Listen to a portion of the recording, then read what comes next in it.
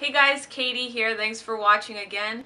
And you know that feeling when you come home and you see this box on your doorstep?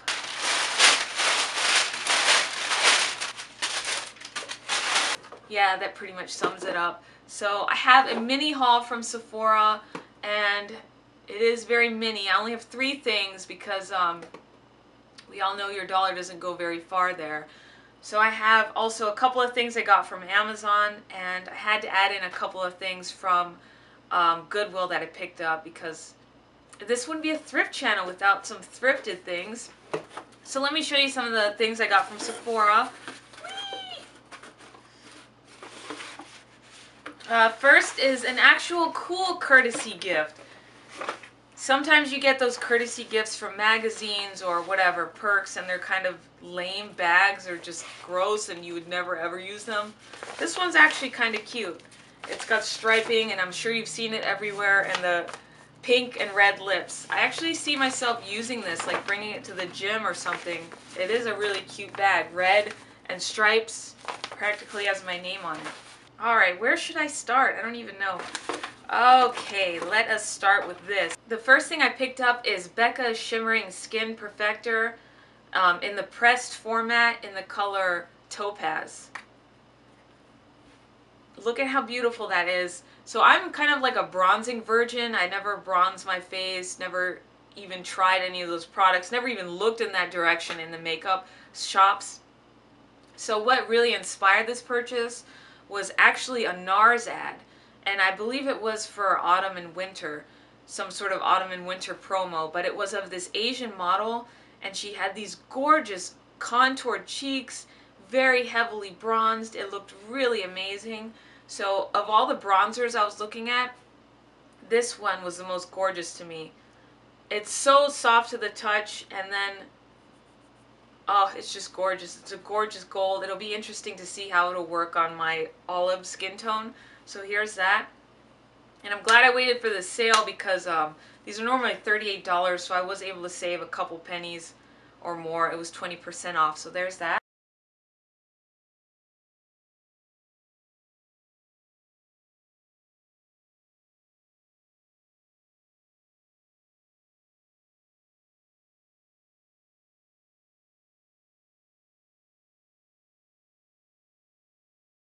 So the next 2 things are fragrances, and I can't bring myself to ever buy a full bottle of something because I get sort of annoyed or sick of the perfume, so I don't want to waste a whole bottle. I usually buy like solids or rollerballs. So this one here is Tokyo Milk's Dark in Clove cigarettes.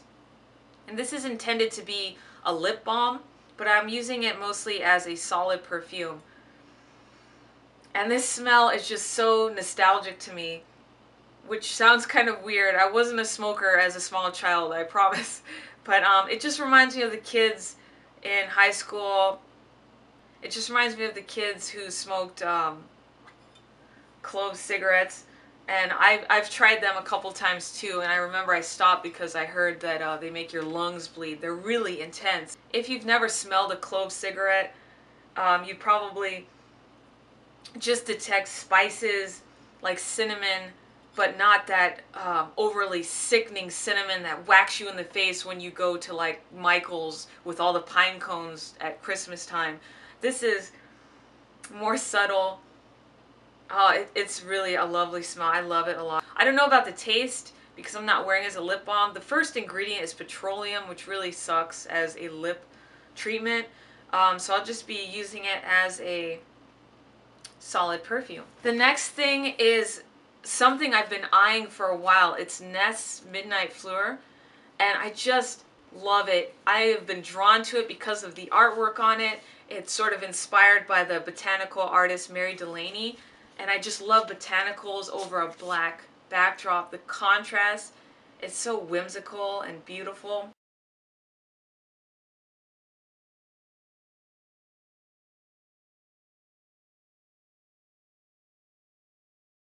These are one of those perfumes that you have to actually wear on your skin to get the actual scent, the true scent. If you go to the store and just sniff it off the rollerball or the bottle, you just pick up on some fruity notes. nothing else really. But when you wear it on the skin, it transforms into this warm black amber and spices. It's really a great autumn winter fragrance, I think. If you're familiar with Thierry Mugler's Angel, it's kind of that sort of spiciness to it.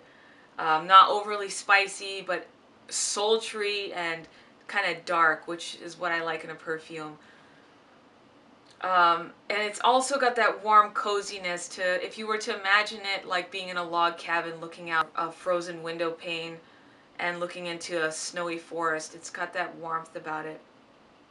But let me draw back. This is just a gorgeous perfume. I'm really glad I picked it up. Moving on to Amazon, I picked up two things, and one of them is a solid perfume, and it's Pacifica's Mediterranean Fig.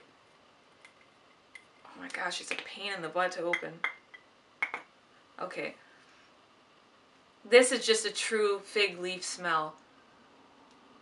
As plain as it is. There is no other depth or anything, even when you wear it. It's just a plain, nice green smell. So if you were to take leaves and rip them up, this is the definition of that green smell that you would get.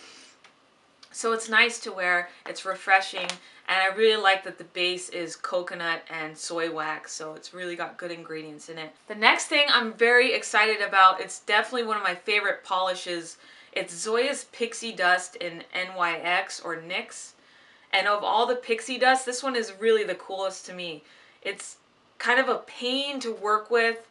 I've used a sheer white coat as a base, and I still needed about 4 coats of this to get a solid color, but it's really worth the effort. It looks very cool, and I would say skip a top coat because the top coat sort of takes away from the twinkle that this has. So this was about $8 on Amazon.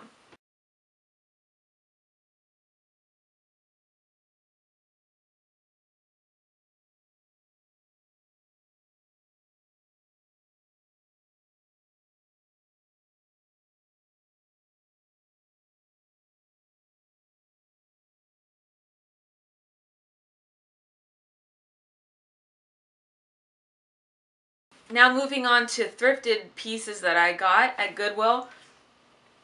The first thing is a basic for me. It's this striped long sleeve, and it's that heavy, thick sort of cotton with these camel and black stripes.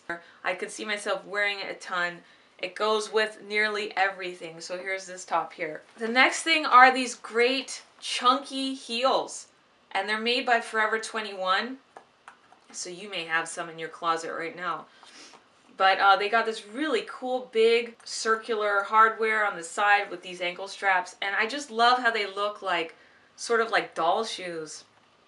Don't they kind of look like doll shoes? But that chunky heel is something I've been looking for a lot of.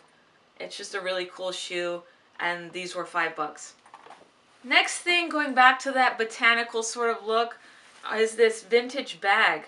And it's made by Signature Club A. How exclusive. It just has a vintage look to it, and it's just, I think, leather on one side, and then it's got these great botanicals. I think you could use it as a makeup bag or carry it as a clutch, which is something I will definitely do because I love this pattern.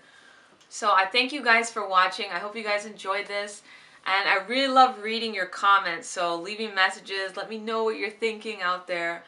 And I hope to see you guys over at the blog. And if you don't have a cool thrift shop, or if they're all closed, you can swing on over to mine. I'll leave all the links down below.